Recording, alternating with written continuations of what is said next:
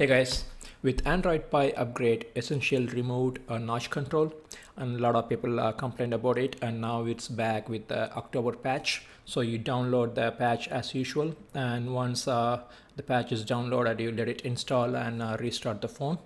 After the phone restarts, it will take a moment, a couple of minutes for me to upgrade all the apps.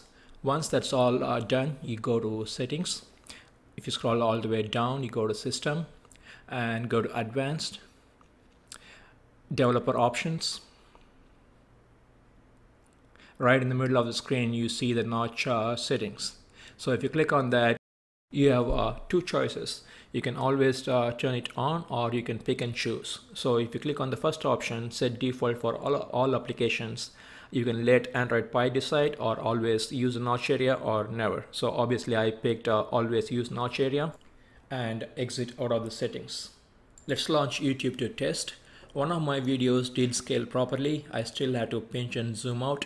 I guess it depends on what ratio the video was recorded. So this is original. Now pinch and zoom out, it did fail. Instagram TV did fill the screen, so as my camera.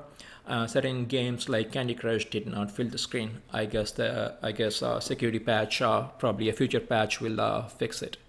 Thanks for watching.